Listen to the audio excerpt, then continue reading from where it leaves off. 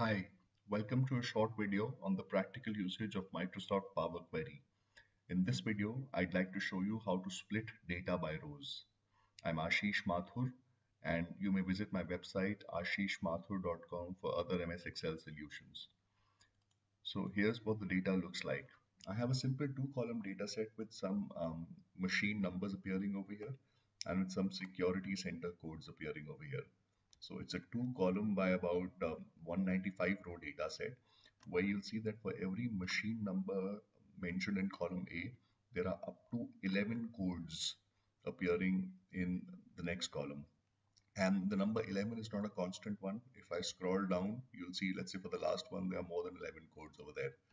The format of the codes in the right hand side column remains consistent. So they all start and end with a semicolon, and in between there are semicolon separators for these different security codes. Now, let's say I have to upload this into an ERP, and that ERP does not accept a data structure like this. That ERP would instead mandate that the security code should all be mentioned one row below the other, and there should be only one security code appearing per cell.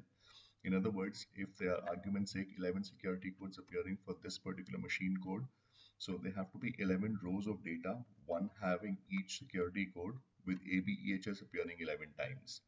So I basically want to, explode this data set into a lot more rows than what they currently are, simply because each security code will come in its own cell.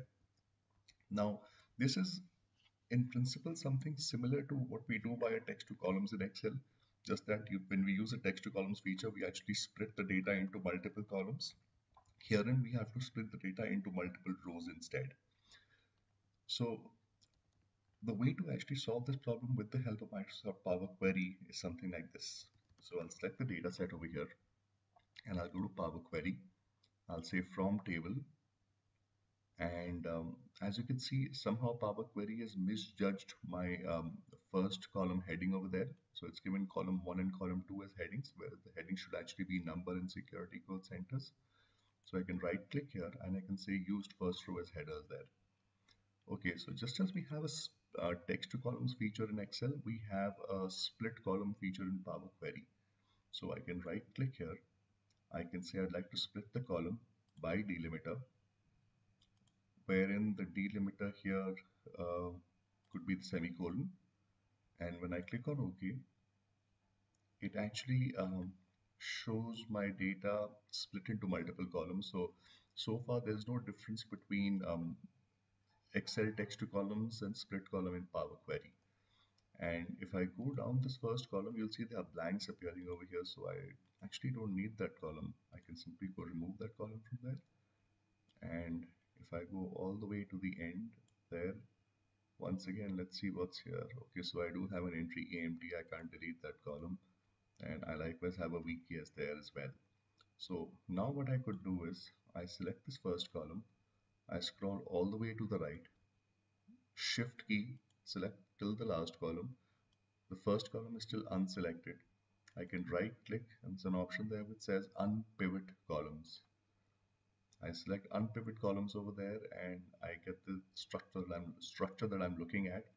I don't quite need the attribute column. I'm only interested in the number here and the value here. So I can right click on remove, and as you can see there are blanks appearing there's some blanks appearing in this column which I don't see much use of, and therefore I can simply uncheck the blanks from there, click on OK, and I'm good to go.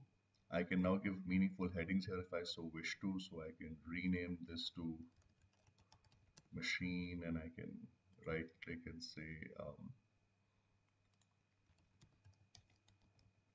security codes here. Once I'm done, I can simply click say close and load, and another worksheet would open up in the same workbook, um, which essentially does a text to rows operation for me. So I have 2323 rows over here, whereas in my original list I had only about 195 rows of data.